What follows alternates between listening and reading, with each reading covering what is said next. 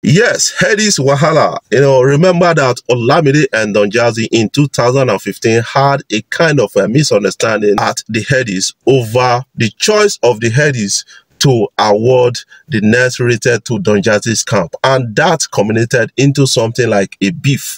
And then at the end of the day, they were reconciled by a person of Dangote. It took a billionaire to reconcile Don Jazzy and Olamide. Let's have a glimpse of a video of that.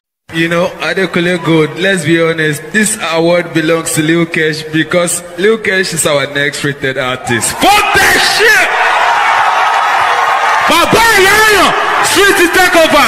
Every fucking single was a hit, back to back. From lyrically to shocky to Efe Joku, could it da for ya anybody?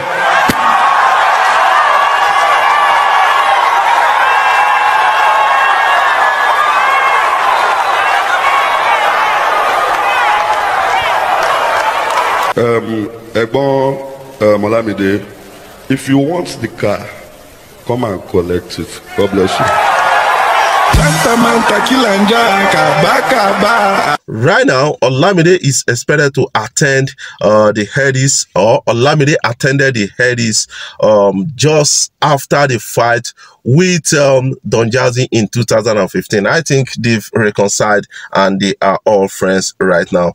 And Olamide is one big boss that has produced some of the best artists in Nigerian history.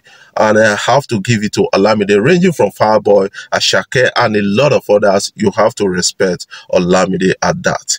Away from that, a person of Singapore is coming out to lash at Olamide and say a lot of interesting and uninteresting stories about Olamide. Why would Singapore be like, yes, man, Headies, why una disqualify me? Because of your attitude to an extent. That is something you need to understand. You said a lot of trashy things, controversial things that warrant your arrest, but because of some certain reasons, you were not arrested. Let's listen to Singapore speak about Headies in a manner.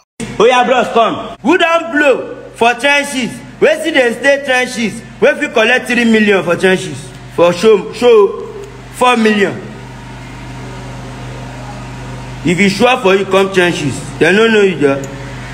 I blow everywhere. My face show.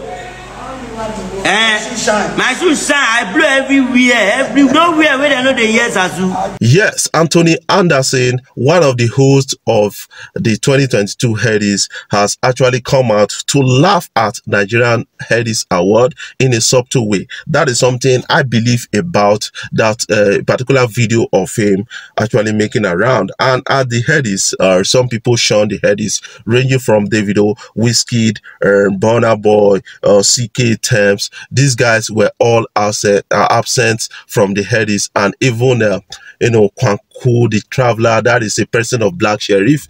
I think the Headies, they need to do big next time. That is something I believe about that. Let's have a glimpse of his video actually coming out to talk about the Headies in a bad manner, and that is offensive to an extent, but it took physical measures from Osas to stop him from further disgracing the Headies Award. Not here. Coming. She ain't coming. She ain't coming. No, she ain't coming like half these African artists ain't coming.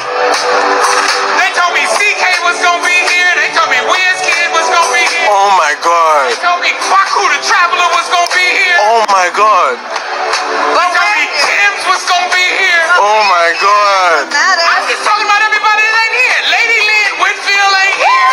Yo, this guy's absolutely tearing us. Lady Lynn Whitfield. Guys, follow the story right now. Follow the page. This is Afrobeat Blog on Facebook, on Twitter, on Instagram, on YouTube, and then be a part of our daily discussion. I love you guys. Keep supporting Free West Deep on Afrobeat Blog. Let's ring a bell to the world.